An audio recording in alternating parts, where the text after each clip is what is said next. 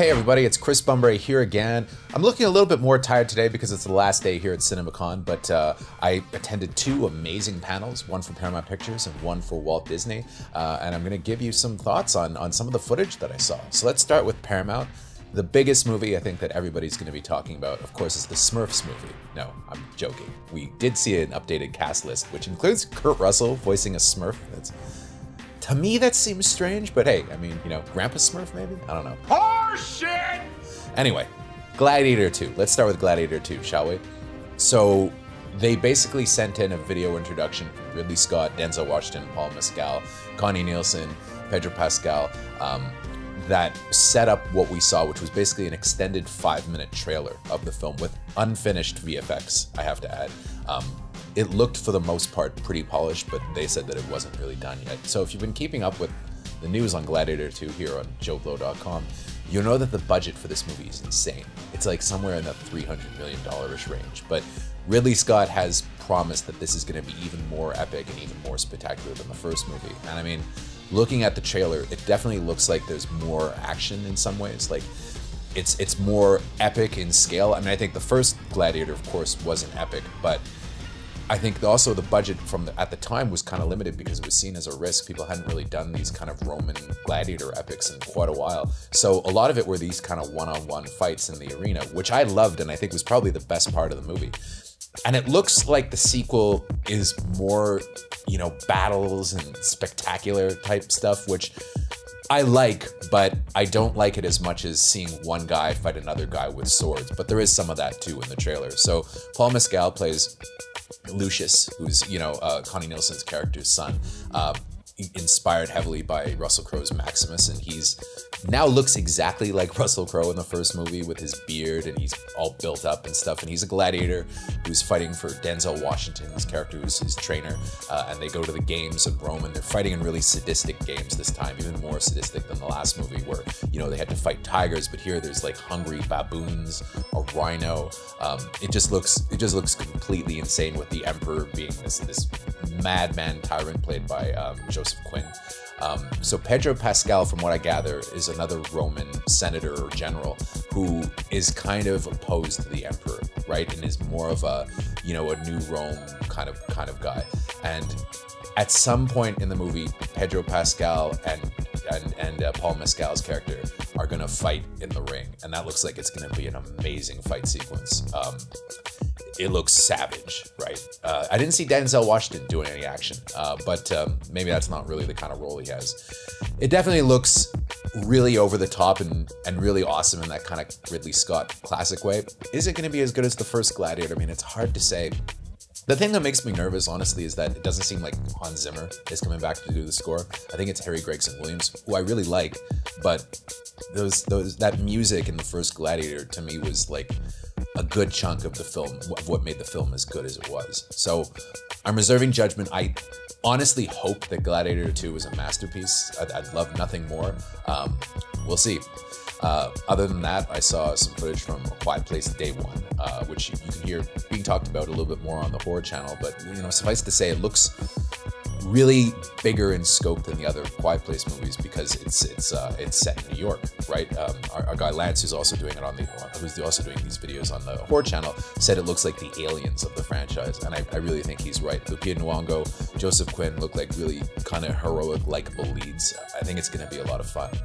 Saw a little bit of John Krasinski's new movie, which, you know, looks like a big animated family adventure film with Ryan Reynolds and invisible friends, and, you know, I don't know. It's not for me, to be honest. I'm actually hoping that the movie surprises me and it turns out to be wonderful, but I don't know. I think I'm a little bit cynical for that kind of thing these days. The other big one that they were really hyping up is Transformers 1, which has Chris Hemsworth voicing Optimus Prime, Brian Tyree Henry voicing Megatron, Scarlett Johansson doing a voice, and Keegan-Michael Key as Bumblebee. Now, this looks like they're trying very much to do something similar to what they did with the last Ninja Turtles movie in terms of animation, that kind of, you know, really hip, cutting-edge animation style, which I really like, and I think it looks cool. I think they showed us like a 5-minute sequence in 3D, and it was pretty spectacular to look at visually. One thing, it's so heavy on comedy, which you know, I mean, the Transformers movies have never been super serious, right? But it's like Transformers cracking jokes and cracking wise, and especially Keegan-Michael Key as Bumblebee.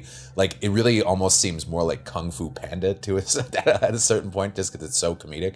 But I would imagine that the movie's going to be darker than those trailers make it look, especially with Brian Tyree Henry and Chris Hemsworth come out on stage, and they said it's all about what turns Megatron and Optimus Prime from being brothers in arms to mortal enemies. And that could actually be a very interesting story. They also announced a whole bunch of movies, just bang, bang, bang, one after another. Teenage Mutant Ninja Turtles, The Last Ronin, which is going to be R-rated. They announced that Glenn Powell is going to be the lead in Edgar Wright's The Running Man, which sounds to me like really cool casting. Damien Chazelle is coming back with a movie, even though Babylon made like $3. They're really kind of doubling down on him, and which is great because I actually think that he's a great director. One that I'm very intrigued by, though, is Star Trek Origins, because nobody's really said anything about this one yet. Toby Haynes, who did a bunch of episodes of Black Mirror, is going to be directing, and it's going to be written by Seth Grahame-Smith, the writer of Abraham Lincoln Vampire Hunter. It's apparently taking place long before the first Star Trek movie, the rebooted franchise, I mean. So I don't think Kirk's going to be in it. I don't think Spock's going to be in it. Well, like I said, it's origin, maybe, you know, the origin of the Federation or something like that. It sounds like Chris Pine's definitely not going to be in it, though, so we'll have to wait and see. But as a Star Trek fan, I'd love to see more Star Trek on the big screen. But yeah, that was it for the Paramount panel, so now let's talk about the Disney panel. Kevin Feige from the MCU came out and revealed a little bit of interesting information. Fantastic Four and Thunderbolts, which is actually now called Thunderbolts with an asterisk at the end, are both being shot for IMAX screens, which was good news for the exhibitors that were there because IMAX movies have been doing really, really well lately, and the Marvel movies haven't been doing as well as they once were. But, you know, it really seems like he's trying to change people's opinions on, you know, where Marvel's franchise is going. So one thing they said was kind of interesting was that Marvel is experimenting with making all different sizes of movies for different parts in the calendar. And he showed some footage from Captain America: Brave New World. And I have to say, he said that one of the movies that people like the most in the MCU is definitely Captain America: The Winter Soldier. And this is their attempt to make something in that vein. So he showed us some footage and promised that this is going to be a more grounded Marvel movie. And to me, that seemed to be that it's going to be a more modest in scale Marvel movie, which isn't necessarily a bad thing. It looks like there's a lot of good old-fashioned action, hand-to-hand stuff. The scene that we saw, basically Sam, Anthony Mackie, Falcon, goes to the White House where he meets General Thunderbolt Ross, who's now the president and doesn't have a mustache anymore, and of course is played by Harrison Ford. So there's a big action sequence where a bunch of sleeper agents, including Carl Lumbly's Isaiah from Falcon and Winter Soldier, try to take out the president, and, you know, Sam, the Falcon, has to fight them off. And it's a really cool scene that's very Winter Soldier-ish. Hard to say, you know, how good it's going to be or how not good it's going to be. I mean, it doesn't have the same action design that Winter Soldier had because that had the Russo brothers, and they were really on to something with that movie. It remains to be seen if Brave New World can match up to that, but it does look cool, I have to say. And then, of course, we saw 12 minutes of footage from Deadpool and Wolverine. So they didn't want to show us anything super spoilery, so it was mostly comedic stuff that we saw, where, you know, Wade now is working as a used car salesman and tries to sell a family a shitty Kia. If anybody wasn't sure that this would be R-rated, don't worry, it's very R-rated, and it's full of non-stop jokes about how this is Disney and the MCU's first R-rated movie. There's even a pegging joke, and there's a lot of stuff about cocaine. It definitely looks quite racy. And then they do kind of set up the main plot where the TVA agents, read by Matthew McFadden's Paradox, kidnap Wade and send him on a mission into the Marvel Cinematic Universe. Already, though, there's a huge cameo from one of the current Marvel stars that I'm not going to spoil here, that I'm pretty shocked that they gave away, but it's pretty cool. I mean, I think people are going to love this movie. It's hardcore R-rated. It looks like Sean Levy, the director, really nails the tone. I'm definitely excited to see it. I really think it might be like one of the biggest box office hits of the year. I think that people have been waiting for this movie to happen, and it should be pretty cool.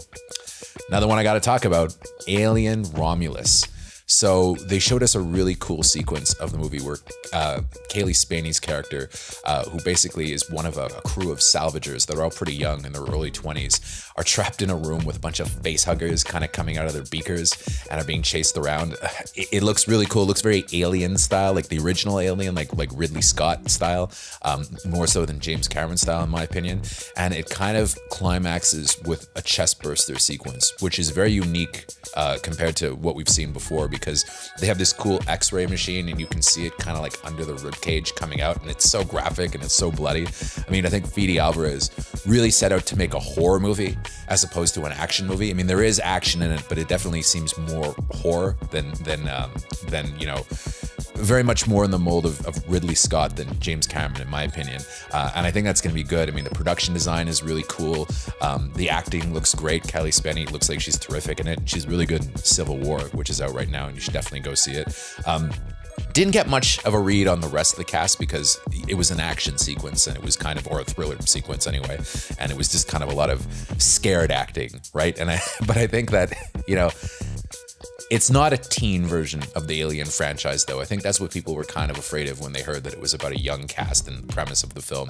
People thought it would be like Scream meets Alien, and it's not. It's really classic Alien style film, and I think it's going to be great.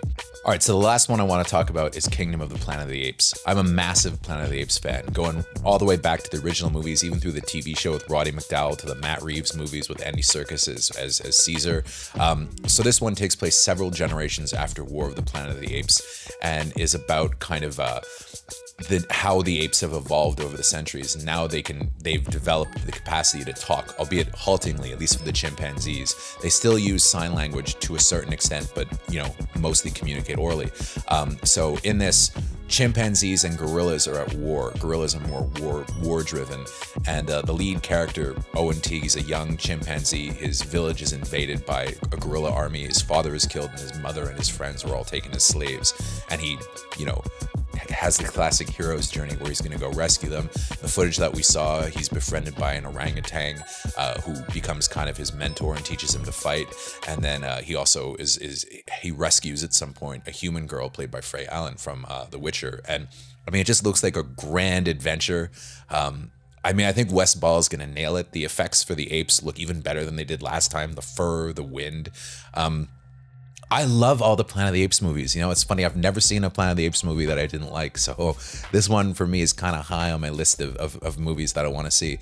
In addition to that, you know, we saw little clips from some cool stuff. There's a movie coming out called The Amateur with Rami Malek about this kind of techie for the CIA whose wife is killed in a terrorist attack, and he blackmails the CIA into training him to be an assassin so that he can kill everybody that was involved with her death. John Bernthal's in it with Rami Malek and Lawrence Fishburne, and it looks like a cool kind of grounded thriller, like a 90s thriller, which I like a lot. And I like Rami Malek, and I've said before that I think as far as action movies go, they really have to kind of bring along a new generation, and they shouldn't all look like Dwayne "The Rock" Johnson. So I kind of like a guy like Rami Malek getting a shot. You know, it was a pretty good panel, and it was a pretty good CinemaCon in general. You know, I'm trying to think of the highlights from the festival for me, and I think, you know, Gladiator 2 is definitely one that is going to stick with me. I'm not sure at all how the movie's going to come out, but it was very memorable, the footage that I saw. Deadpool Wolverine, I'm very excited for it now. Joker 2, of course. So, you know, it was overall, I think it was a great year, and I can't wait to come back again next year, and I really hope you've enjoyed these video wrap-ups. So let me know in the comments if you did. Thank you.